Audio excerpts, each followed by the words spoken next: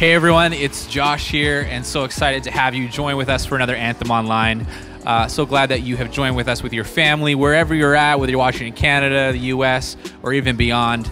So happy you're with us. A couple things we want to let you know about. We're in season 3 right now, and we're going to be launching an initiative here pretty soon. It's called the Neighbor Next Door Foundation here at Anthem. We're going to be launching specifically the Christmas for Kids project, which is going to be providing Christmas for the kids in our children's hospital right next door. So we're going to be announcing that pretty soon, that our members here can get involved in, and that even you at home watching online could get involved in as well. So we're really excited to be able to stepping into a new phase of Anthem, really trying to reach out beyond what we do here. Hey, we're just about ready to start worship. The band is getting ready. People are entering the auditorium. We would love to have you come on in with us wherever you're at. Join together with your family around your couch, your living room, your kitchen, wherever you're at, and just begin to turn your hearts towards God and what He is doing in your life, giving Him praise for the gospel, for His grace, His love, His mercy.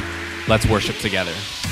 Good morning. Welcome to Anthem, church family. Stand up, sing with us, and worship our God.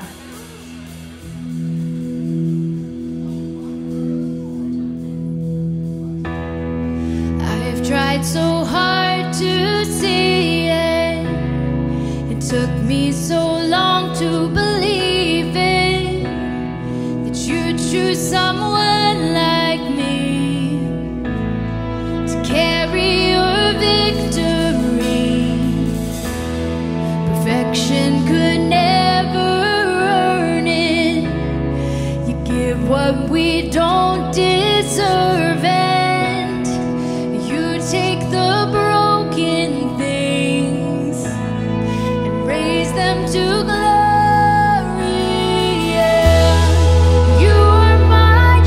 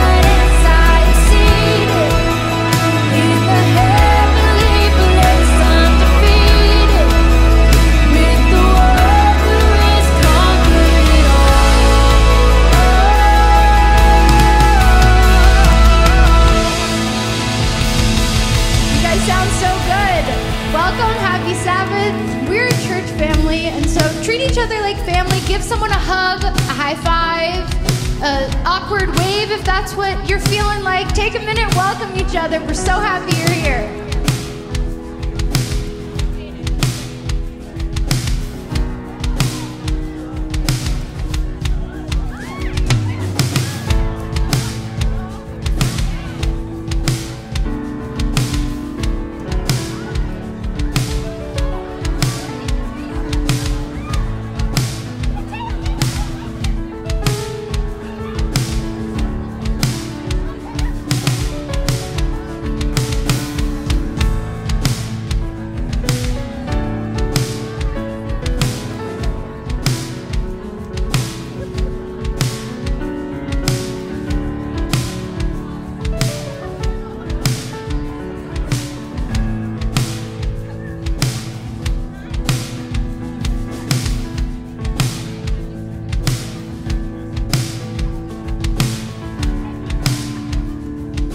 Everyone, let's continue to worship and sing our next song.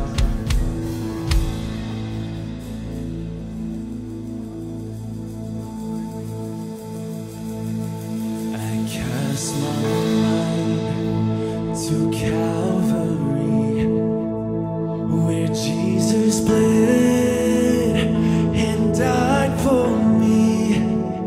I see his wounds, his hands, his feet, my Savior on that cursed tree. His body bound and drenched in tears. They laid him down in Joseph's tomb, the entrance sealed by heavy stone. Messiah still and all alone. Sing his praises. Oh, praise the name of the Lord our God. Oh, praise his name forevermore.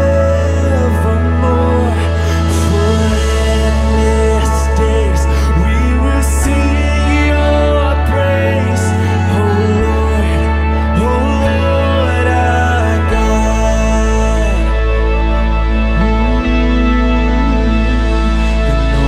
The 3rd at break of dawn, what happened?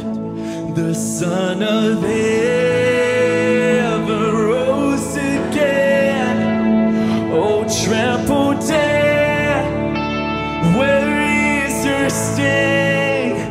The angels roar for Christ the King. Oh, sing that one more time. The known at break of dawn, the Son of Heaven rose again. Oh, trample death, where is your sin? The angels roar for Christ the King.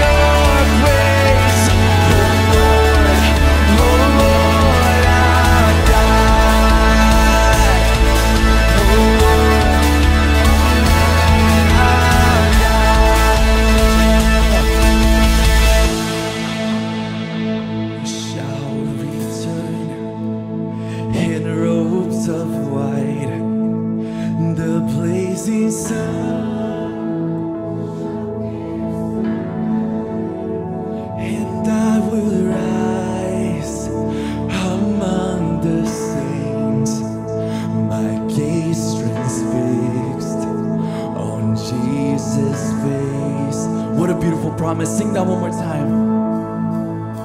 He shall return in robes of white.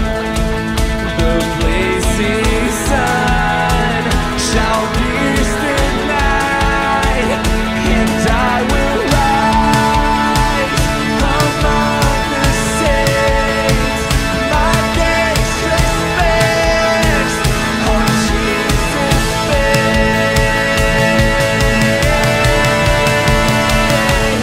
Oh, praise the name of the Lord our God.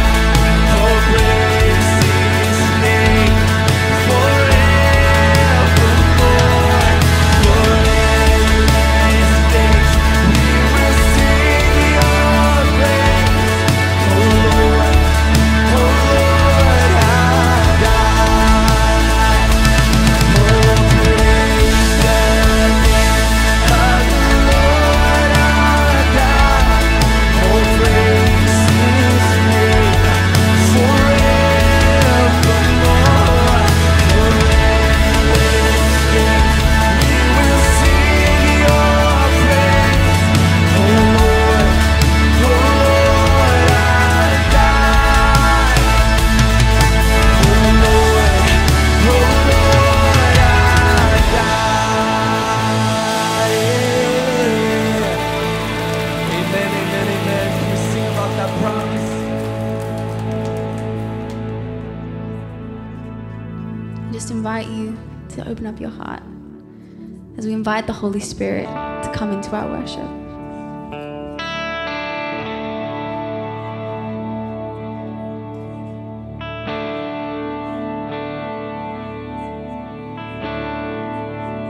Holy Spirit, you are welcome here. Come flood this place and fill the atmosphere. Your glory, God, is what our hearts long for.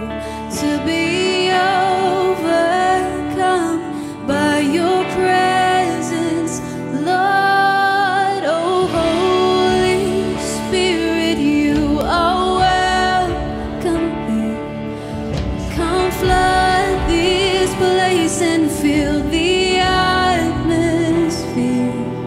Your glory, God, is what our hearts long for. To be overcome by your presence, Lord. Oh, Holy Spirit, you are welcome here. Come flood this place and fill the atmosphere. Your glory, God, is what our hearts long for. To be overcome by your. Let's hear it, just the voices. Holy Spirit, come flood this place and fill the atmosphere. Your glory, God, is what our hearts long for. To be overcome by your presence, Lord.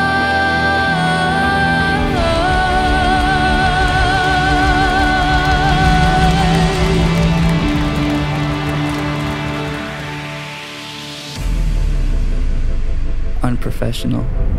I'm not a pastor. I'm not a priest. I'm not perfect.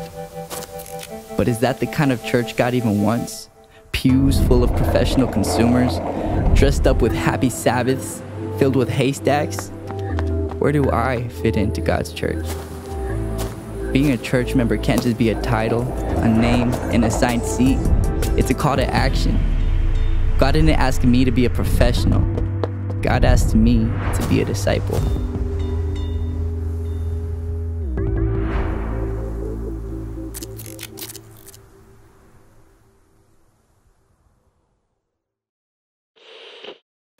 So the seats we had were excellent. I mean, they were exceptional.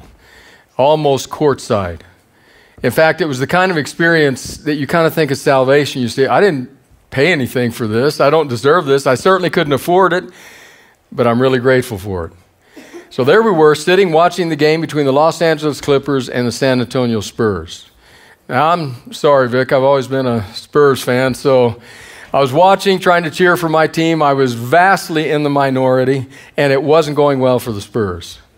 So it's getting late, in the game, and Popovich, Greg Popovich, head coach for the Spurs, calls a timeout, gathers his team around, and I don't know what he's saying. He's trying to rile them up, trying to get them going, trying to come up with a plan. Somehow we're still going to pull this out. And I was watching them. And it was right then that Popovich looked up at me. Sandy looked right at me. Now, I know you're thinking, come on, Randy. What other thing are you going to come up with? Well, I want to show you a picture, actually. I took this with my phone. No telephoto, nothing else. So here's the picture that I took of Greg Popovich. Now, that was from my seat. Now, you can see he's looking right at me. And I know what he was thinking. He was sitting there thinking, what, you're in the stands? What are you doing up there? Get down here, Randy. We need your help. We're trying to win this game. I know that's what he was thinking. He tried to say it because I could see his lips moving, but the noise of the crowd drowned it out. And I know what you're thinking. Thinking, Randy has totally lost it.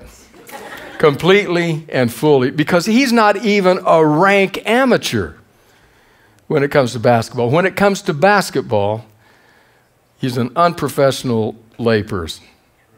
That's the bottom line. And Vic is a witness. I remember another situation.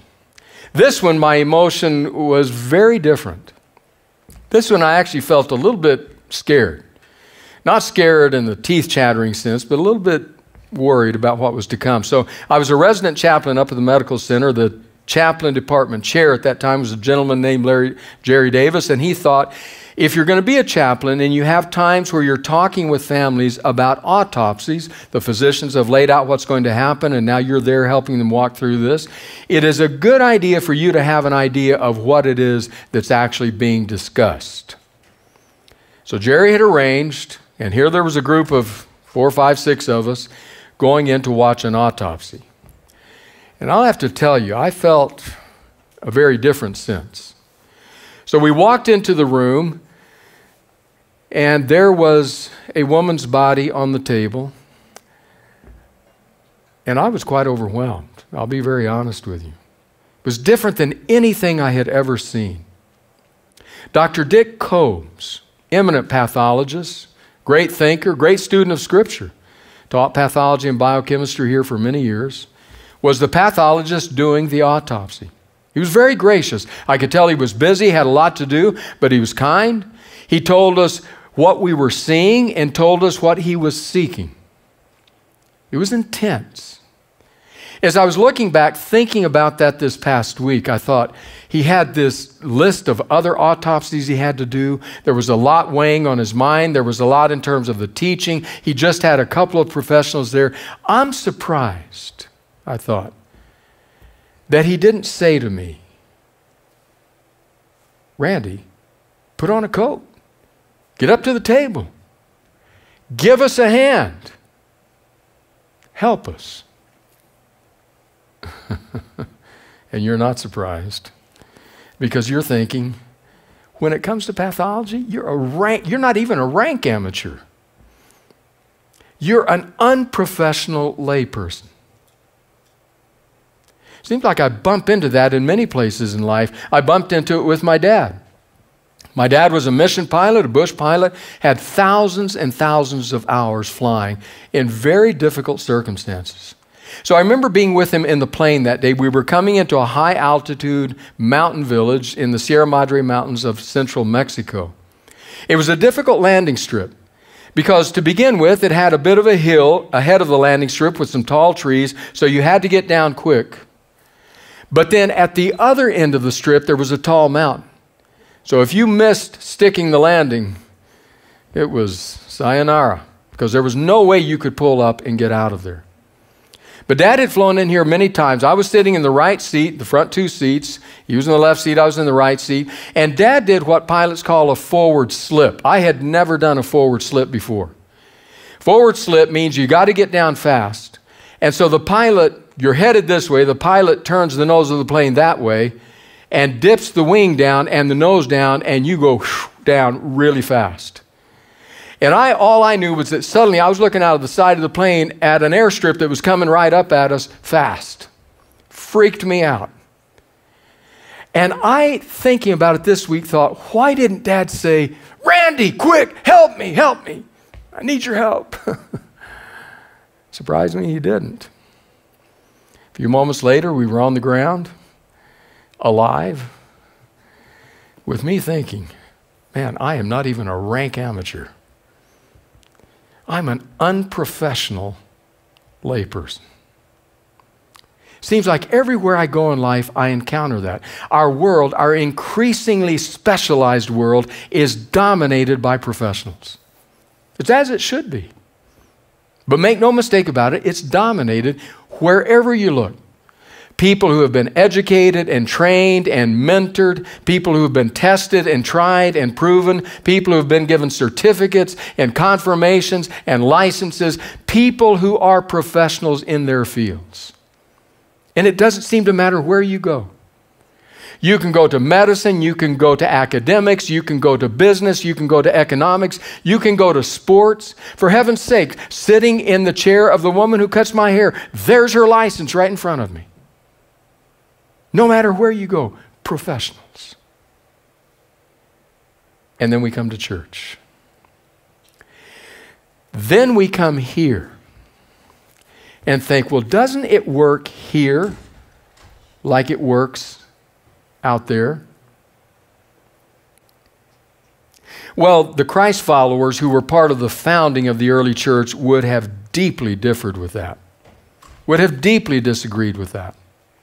We're going to go to just one of them, and that's Peter. Blustering, blundering Peter. In his first epistle, 1 Peter, he writes about the people of God.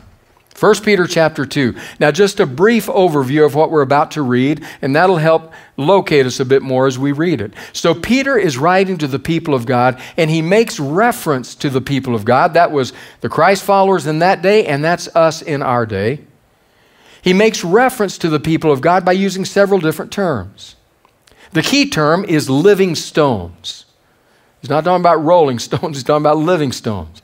He calls us living stones because we are part of the temple that God is building. Jesus is the chief cornerstone. We're living stones with the temple that God is building. But then he has other titles that he will use. He'll say you're a royal priesthood. You're a holy nation. You're God's special possession. You're God's people. He has a very specific point he's making. I want to read it with you and notice how this unfolds. 1 Peter chapter 2, starting in verse 4. You are coming to Christ, who is the living cornerstone of God's temple. He was rejected by people, but he was chosen by God for great honor. And you are living stones that God is building into his spiritual temple. What's more, you're his holy priests. Through the mediation of Jesus Christ, you offer spiritual sacrifices that please God. As the scriptures say, I'm placing a cornerstone in Jerusalem, chosen for great honor, and anyone who trusts in him will never be disgraced. Yes, you who trust him recognize the honor God has given him, but for those who reject him, the stone that the builders rejected has now become the cornerstone, and he is the stone that makes people stumble, the rock that makes them fall. They stumble because they do not obey God's word, so they meet the fate that was planned for them. But you are not like that, for you are a chosen people. You're royal priests, a holy nation, God's very own possession. As a result, you can show others the goodness of God, for he called you out of darkness into his wonderful light. Once you had no identity as a people, now you are God's people. Once you received no mercy, now you have received God's mercy. Peter is saying the temple, the location of God's presence, is no longer going to be in Jerusalem. God is now building a temple that pushes past past every national boundary. It is a temple that will be worldwide. It will be global. You are the living stones in that temple because you are God's people. Now, it's right there that I get interested. Because as he's describing that, he uses 3 Greek words. If you've never taken Greek a day in your life, or if like me, you took it so long ago that you can't remember it, you have to keep going back to the helps. In either one of those categories, you'll probably recognize these terms. Because they're not English terms, but we have English terms that come from them. So I want to go back to 1 Peter 2:9 and read this from the NRSV, New Revised Standard Version. Here's what he says. But you are a chosen race. Should be coming up there. And that's the word genos. You're a chosen race, genos. A royal priesthood. A holy nation, ethnos. God's own people, laos. In order that you may proclaim the mighty acts of him who called you out of darkness into his marvelous light. He uses 3 terms. They have overlap to some degree in what they mean, but they also have uniqueness to what they mean. It's as though Peter is drawing a very wide boundary to begin with, and then it gets closer and smaller and more detailed and more specific until he ends up with this term, the laos of God, the people of God, from which we get our term laity, layperson. Except Peter is saying we're all laos. You'll say that in the next verse. So notice, actually, let me first show you those 3 words and their specific meanings. So genos is a nation or people group. Ethnos is a large group based on various cultural, physical, or geographical ties. In the New Testament, it's often used of the Gentiles. And finally, laos, people, or in the New Testament, it is often used of the people of God, both Jews and Gentiles. Remember then, the laos, the laity, is all of us. The leaders, the members. We're all the laos. The ground is all level at the foot of the cross. So then we come to the next verse, verse 10. And Peter says, once you were not a people, laos, but now you are God's people, laos. Once you had not received mercy, but now you have received mercy. So as the Christian church was beginning, the laos of God, the people of God, included everyone in the body of Christ, the leaders as well as the members. There was no distinction. There was no hierarchy. You say, but wait a minute. So what's a pastor doing up teaching? Well, remember, Peter and Paul specifically will say the body does have certain gifts. As far as I'm concerned, I focus in on that gift called pastor-teacher. There's a gift in the body, but not above the body. In fact, years ago here at Loma University Church, and it's reflected here in Anthem, we made a change that some thought was merely stylistic, but it was not. It was a theological change. So it used to be, many years ago, that here at church, the pastors and the elders who were leading in the worship that day would file onto the platform and they would all sit across the front. They would all sit across the front and you could watch them as they're trying to stay awake and jerking awake. It could be kind of rough. I read about a guy who was sitting in a church like that, and after the sermon was over, he said, do you know there are 262 panes in that stained glass window back there? So we'd all file up and people would sit up there. But we stopped doing that. And the reason is simple. Because when the moment comes for somebody to lead, pastor, whoever the person is, we want that person to be down here as part of the body of Christ. And then when his or her moment comes, that person stands up and comes up here to help lead in what's happening and then returns back to the body. Because we're all on an equal level, on an equal plane in the body of Christ. That's what the New Testament says about the laos. We're all the laos, all the people of God. Furthermore, our church, long before I came here, had a cultural custom that I strongly believe in. And that was that no matter what you did in the world out there, no matter what you did in that building up there, no matter what you did in these classrooms over here, when you came to church, we were all on a first name basis because we're all equal. My name is Randy. I hope that's what you call me. Now, I will confess, I transitioned from up there down to here, and with some people, I never could make the transition. I mean, I'd known this person as Doctor for years, you know, like Tom Zirkle. I just couldn't call him Tom, so I called him Dr. Zirkle. Our university president at that time, Lynn Barron, she said, call me Lynn. I said, thank you, Dr. Barons. I just couldn't quite make that. So I know it's hard. I know it can be challenging. And I know somebody's having a challenge when they don't call me anything because they're not sure what to say. Randy. I love that culture because it's reflective of who we are as the laos of God, the people of God, the body of Christ, where no one is over anyone else in a hierarchical sense. However, that is not the way in English we use terms like laity and clergy. In fact, I want to show you how those are defined by our good friend Webster. So notice how Webster defines laity. Here's the definition. Two of them, in fact. The people of a religious faith as distinguished from its clergy. In other words, you're distinguished by the fact that you ain't clergy. Isn't that awful? The other is the mass of the people as distinguished from those of a particular profession or those specially skilled. In other words, when I said in Staples Center, I'm laity. When I stood in the lab, I was laity. When I sat in that place, I was laity. Distinguished from the professionals. But that's not church. So what happens?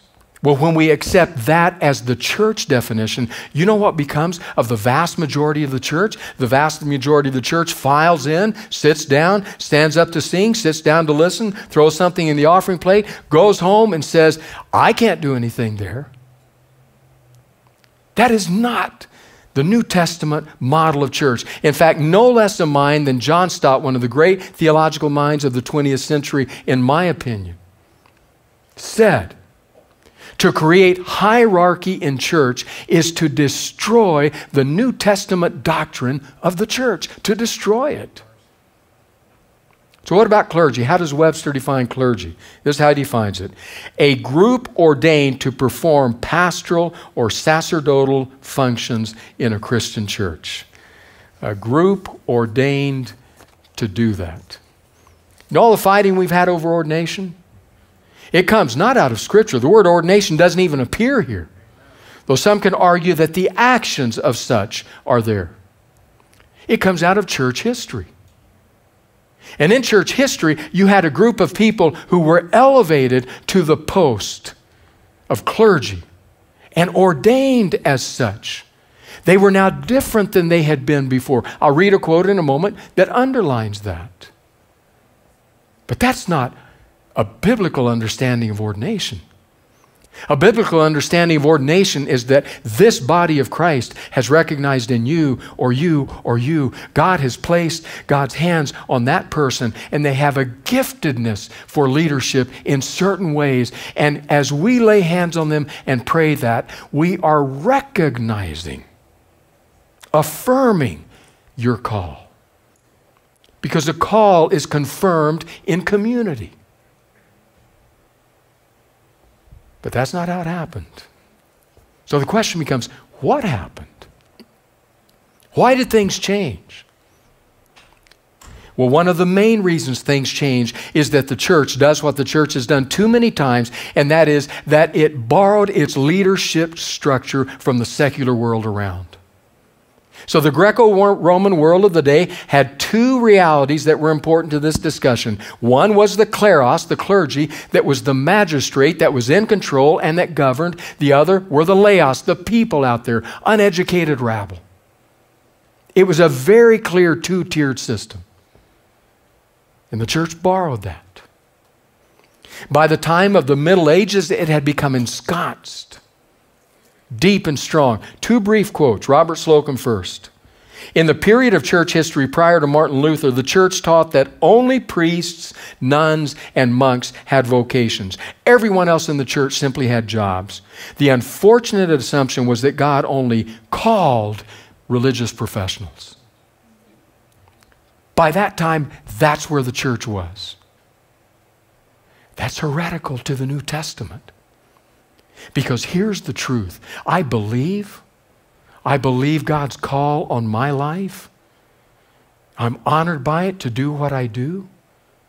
But it is exactly the same as His call on your life. You're in medicine, God calls you to that. Dentistry, He's called you to that. If He's called you to whatever other profession it might be, music, acting, filmmaking, writing, building houses that people can live in safety and peace. God has called you and equipped you and gifted you for that. The only difference between that call and my call is what it's to, not any level, not any specialness. God has called every one of you as much as He has called me. But that was not what was happening in the church of the Middle Ages. Second quote by Greg Ogden. The church adhered to the assumption that there were two kinds of people, clergy and laity.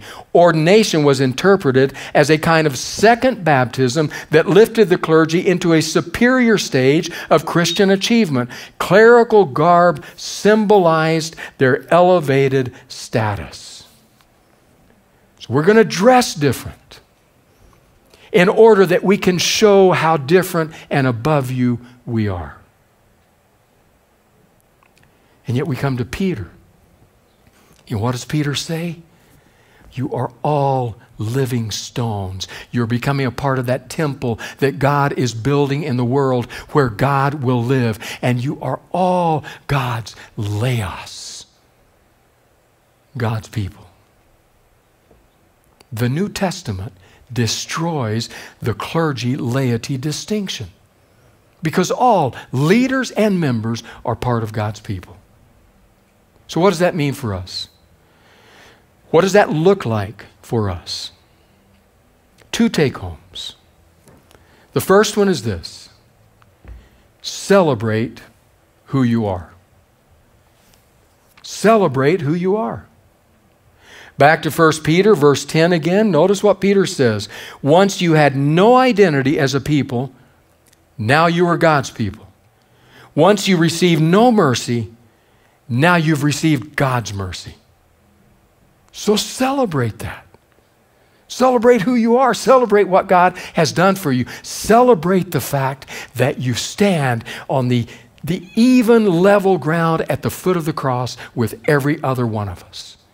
Celebrate who you are. Woody Allen, who has a lot of reasons not to celebrate, Woody Allen said, "My greatest regret in life is that I'm not someone else." Truth is, he's not alone in that. There are many people who regret who I am. Regret. Let that be no part of the laos of God. Celebrate who you are. Reading a book right now called Tempered Resilience on Leadership. Excellent book by Todd Bolsinger. Bolsinger tells of being in Canada, 2006. It was the Canada Ironman Triathlon. He was there attending the event. The night before the triathlon, they had met, and there was a speaker.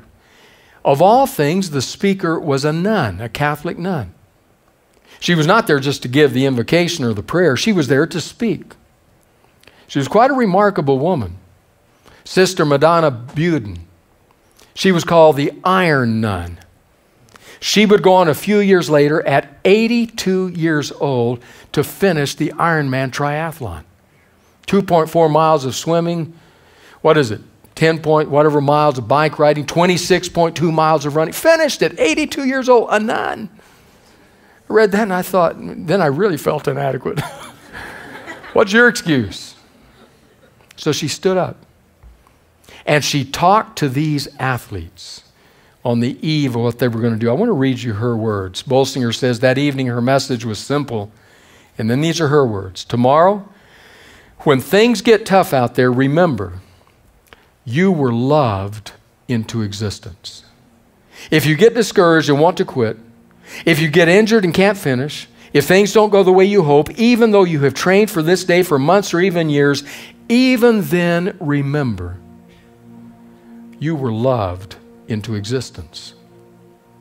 And then Bolsinger says, a competitor herself with several age group world records in several running events to her name, she wanted to remind that group of dedicated performers that the most important thing about them was true, even before they had performed at all. Even before their tennis shoes hit the pavement, they were loved. Celebrate who you are. Second take home, live who you are. Live who you are. So back to 1 Peter 2. This time verse 9. 1 Peter 2 verse 9. He says, but you're not like that, for you're a chosen people, you're royal priest, a holy nation, God's very special possession. And then listen. As a result, you can show others the goodness of God, for He called you out of the darkness into His wonderful light. You can show others the goodness of God. In other words, you don't keep it all trapped inside here, hiding it from anyone else. Peter says, celebrate who you are and then go out and live like who you are, because you can show others the goodness of God. The author Carrie Overbrunner writes about being at the gym. He said, I was working out. You know what it is, try to get in some kind of zone, try to block out everyone else and stay focused on what it is that you're doing. He said, I was trying to do that. But there was this older gentleman who was kind of in the middle of things. He was trying to do something with his, I don't know, it was an iPhone or an iPod, I don't know how long ago it was, trying to get, and it just wasn't working. He seemed very frustrated. And Overbrunner says, I thought, I don't want to do this, but maybe Jesus has put him in my path today. So he walked up to him, can I help you? Fell into conversation. I want to read you in Overbrunner's words what happened. Against his initial wishes, he says, I visited him his apartment. Turns out his wife had died a couple of years before, and all his earthly possessions were crammed into a small apartment. She had been their main breadwinner, so the bank repossessed his house when he was unable to make the payments. Bob was his name. Bob and I made a makeshift space in his back room near his desktop computer. One at a time, I imported his jazz CD collection onto his hard drive, intending to transfer the MP3s eventually to his player. While importing his music, Bob and I talked about his life, his wife, and God. The weeks following, I checked in on Bob often. Kind of funny how two guys who were complete opposites can become the best of friends, all because of an MP3 player. Bob is 71, I'm 32. Bob is black, I'm white. Bob doesn't have much money, I have more than I need.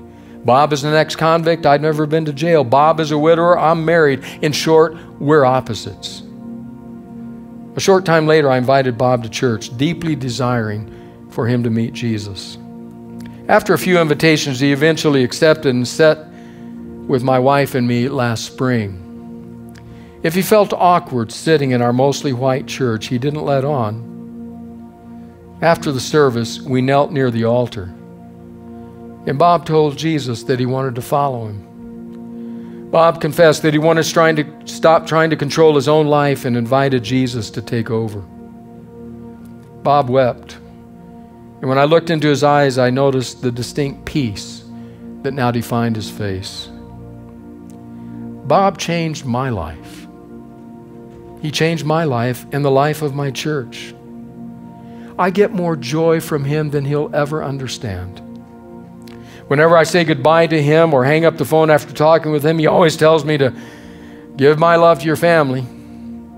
He wants me to baptize him this June at our next baptism.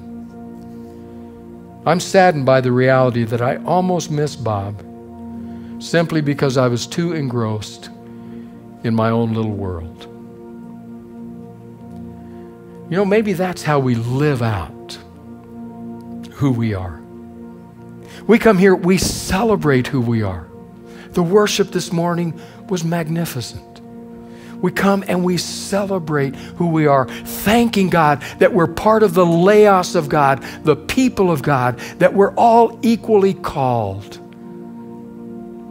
But then we have to do something. For some, the way you live that out is here in this community, here in Anthem, here at Loma Linda University Church, in some method of service. We're thankful for you and glad for you, but we can't use all of you in that way. And the truth is, there's a world out there that needs you even more desperately than we do. So the way in which you will live out the reality of who you are as the Laos of God will be in the gym, or in the hospital, or in the boardroom, or at the construction site, or in the cockpit of an airplane. The bottom line is you're called to live that out. God has placed His call on your life. It's just as real as the call on anyone else's life. He has a plan and a purpose for His Laos, His people, to change the world. So you may have somebody at some point tell you, you can't do that. You're just an unprofessional layperson. You know how you need to respond to them? You just stick your chest out and say, that's right. That's exactly right. Just like Jesus wants it. Gracious God, thank you. Thank you for your call on every life here. Empower us to celebrate who we are, to live out who we are as the Laos of God. In Jesus' name, amen. Yeah, that was an awesome message by Pastor Randy. I hope you're able to live that out this week in your life, realizing that it's not just the paid ministers. You are a minister as well. God calls us to be ministers. So glad you could join with us. A couple ways that you can help us financially. You can give online by texting LLUC to the number on your screen, or you can go to lluc.org/give, where you're able to give as well. Also, make sure to follow what is happening at Anthem by going to Anthem by LLUC, Instagram, Facebook, all social media platforms. We'd love to stay connected with you. So glad you could worship with us. We'll see you next week.